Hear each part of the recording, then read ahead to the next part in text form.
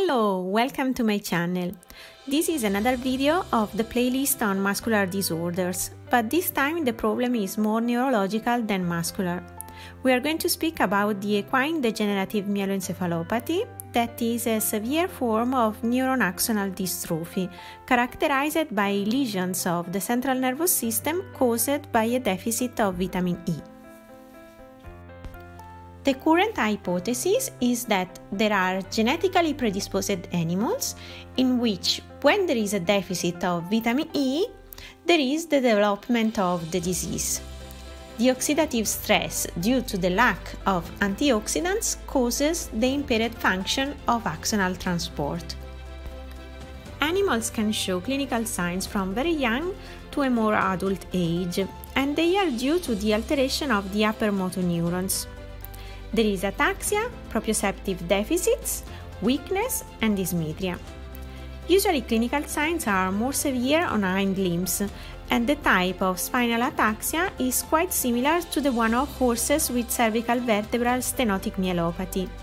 But in 60% of cases, there is also altered mental status. And more recently, lipofuscin pigments on fundoscopic examination have been described, similar to those found in the equine motor neuron disease. If you missed that video, you can follow the link that will appear on top. Definitive diagnosis can be reached only post-mortem with the histopathological examination of the spinal cord, where we can find astrocytosis, astrogliosis, loss of myelin, vacuola formation, and lipofuscin deposits. Ante-mortem, the diagnosis is presumptive, and it's based on clinical signs and ruling out other causes of neurological signs.